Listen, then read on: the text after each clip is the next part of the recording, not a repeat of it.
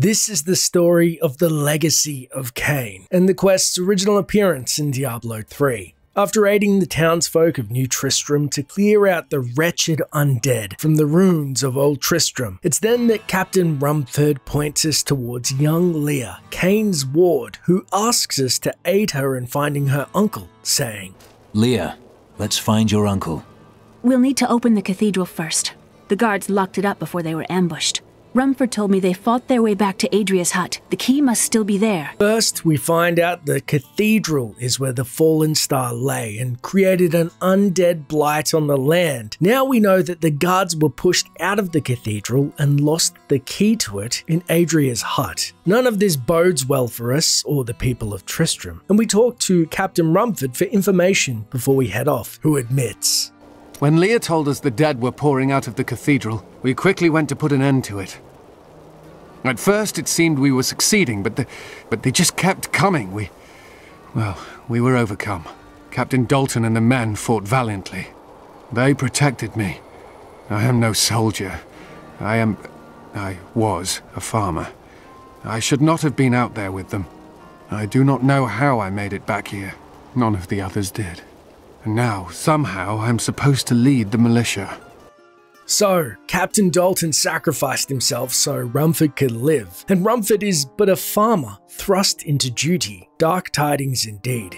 We could kind of tell he wasn't up for the job. We ask Rumford more about himself and he replies, "I volunteered to help because it seemed the right thing to do, but I'm no leader of men." You were called and you answered. "That's a simple thing for you to say. You were born to fight monsters like the risen dead. Me? I'm Although just a Rumford farmer." never sought this life out, fate seems to have thrust him into his newly appointed position. Let's just hope he fares better than Dalton. And with that, we head back through the waypoint to Old Tristram with Leah in tow to help us unlock the gate, previously barring our path. Here, let me open the gate.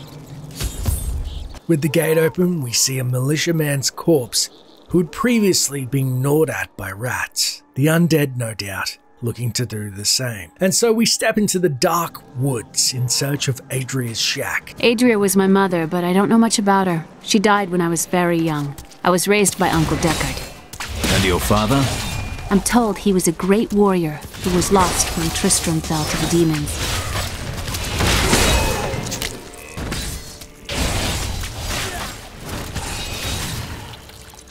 After contending with a pack of rotted risen, we see more villagers left to rot or scattered about, their homes in shambles. These zombies move like a plague through the lands. Heading east, we cross a small stream via bridge and see a shack that, unlike the others, still stands. This must be Adria's. As we tepidly step inside, we see dead militiamen Rumford spoke of, and Leah abruptly says, "Look, a hidden cellar.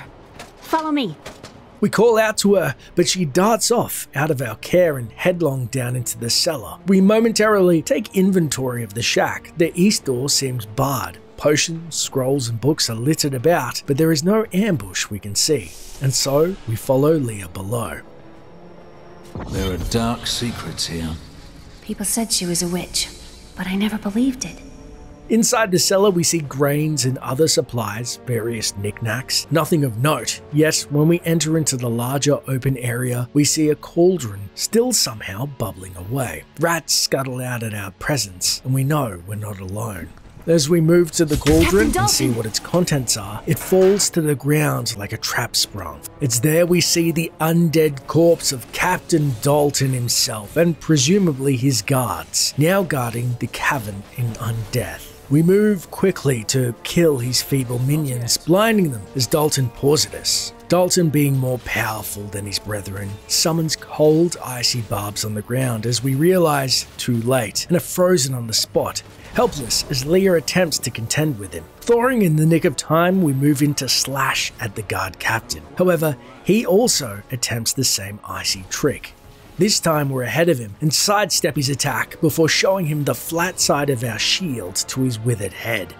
His captain's helmet, partially rotted, doesn't save his face from being caved in, or what's left of it. Regaining our composure, we go to speak to Leah, who is searching her mother's belongings, and she says, "Here's the key, and my mother's journal. What I've seen of it is disturbing. I want to know more about her, but that can wait. We need to save Uncle Deckard first. I will go. Stay here and learn what you can. Thank you.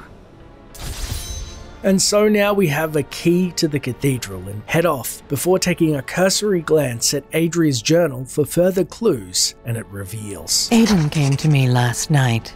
I suspected what was lurking within his troubled heart. I consoled him as best I could. Regardless, wherever he's headed, hell will surely follow in his wake. The shadows close in on Tristram once again, but like Aiden, I'll be gone before they fall. Adria spoke of the legendary warrior Aiden, the son of Leoric, who felled Diablo and was turned himself into the cursed beast for his efforts. Strange that this was written after he had slayed the Lord of Terror, and Adria seemed to have the foresight to have escaped. As we head topside, the previously barred door to the east side of the shack explodes open, and we're forced to contend with a gaggle of undead. Adria's hut is so cramped, we cleave her table in twine in the commotion. Heading outside, we're greeted by more dead militia who never made it inside. It looks as if their brothers must have been forced to barricade the door, poor souls. As we make our way northwest over an old rickety bridge, we see Old Tristram Road. Cutting a path through the undead, their kin lie in wait, with hanging townsmen as trophies dangling off the limbs of dead branches of an old rotted out tree. We're starting to sense a theme here. As we head north up the path, an undead trio feast upon a poor deceased villager, barring the entrance to the cathedral.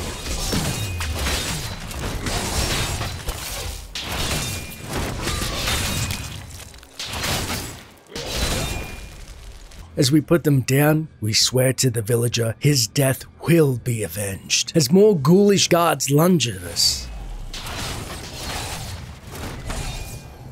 After which, we check the front of the cathedral and see it's open. Tristram Cathedral.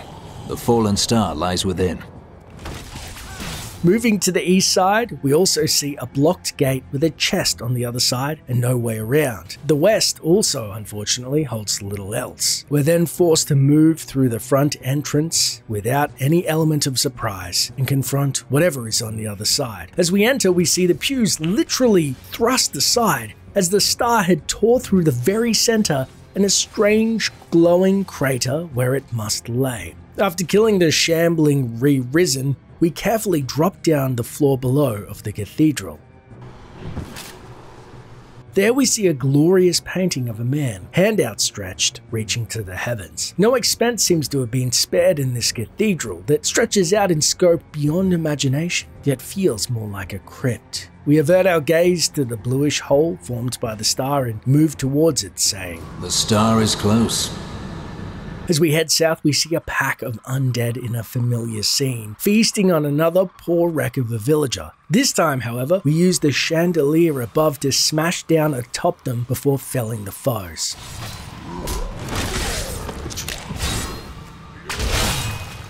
The design of this place is magnificent to say the least, and although somewhat macabre, we marvel at the glaring gargoyles and various gothic statues therein. It's then we are faced with carrion bats and kill the winged interlopers who seem to be electrically charged. We are then reminded of a passage in Cain's journal about the bats that said, "Some foul new disease has taken hold in this land, and the carrion bats are near the heart of it. Since returning to Tristram, I have seen their numbers surge. The evil forces that linger here give them strength, and I fear that the worst is yet to come." It's then we're faced with a grotesque demon. Stitched together, this rotund abomination moves with unnerving speed. As we move in to fell it, so too, almost supernaturally, the carrion bats move in, as if hearing Cain's words. The grotesque, when killed, explodes in a vile plume of eel-like slippery creatures that happen to be gut worms living inside its disgusting torso. The only saving grace of the ordeal is, facing the final bat, it drops a helm and we may have ample protection from the smell of any future grotesques. In the platform above, we find a scribe's lectern. Curious, we move to read it, and it reveals a scroll of a man named Luckdunnen from legend itself. My name is Lachdanan, and I'm cursed. Once the captain of King Leoric's army, I lived only to honor my land and my king. No man has a greater love for his king than I had for mine, even as I drove my blade through his dark and corrupted heart. The mad Leoric was slain by Lachdanan, his trusted knight, who, in our Diablo 1 series, we face not only Leoric the Skeleton King, which is linked below, and also there's a video on us finding the cursed Lachdanan near the bowels of hell itself. After more searching, we also find a second scroll of Lachdanan's personal account of the events, and it reads, It was Lazarus, of that I am certain. He alone had the king's ear, and whispered dark and evil magics into it, instilling the notion of an imminent attack by Westmarch. Afraid to speak against the Archbishop, the councillors nodded their empty heads in agreement and sent us off to die. Lazarus, a legendary name that stands by most. After hours of fighting our way through the crypt-like cathedral, we find more undead kinsmen, but also undead split down the middle, and it looks like a battle took place here. With hope for Cain still remaining alive fading, we move to the door that leads us below to Leoric's personal passage and see Cain running for his life near the ledge of the crater. Foul minions, stay back! Back! May this ledge hold.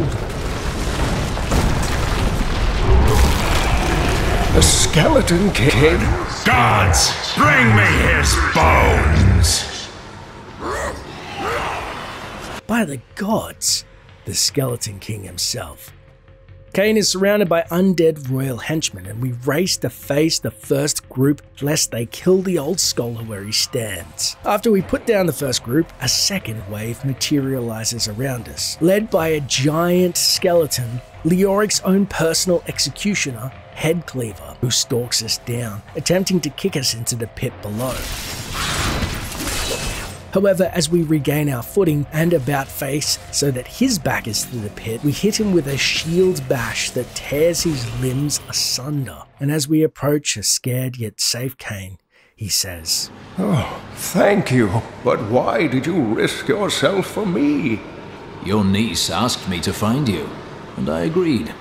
Oh, it is wonderful to hear that Leah is well. I feared the worst.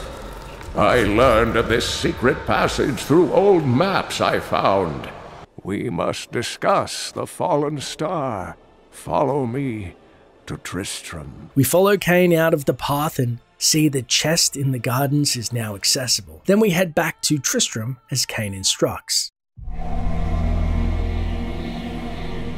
I rescued the old scholar and learned from him that a creature called the Skeleton King stands between me and the star. But not for long. When we arrive, Leah, standing next to Cain, beckons us over and says, Uncle, you're alive! Thanks to you and your friend here. It was my duty to help. Now, I would know of the falling star. The prophecy of the end days surely points to it as a sign that the end has begun. Please, Uncle, not more of your stories. All that matters now is that you're back. And with that, the legacy of Cain is complete. But this mysterious fallen star, and now the re-risen Skeleton King, no doubt stand in our way to solving this mystery. However, that is a story for another day. If you enjoyed the video, please smash the like button and consider subscribing. It really helps the channel out. Also, thanks for watching, and until next time, traveler.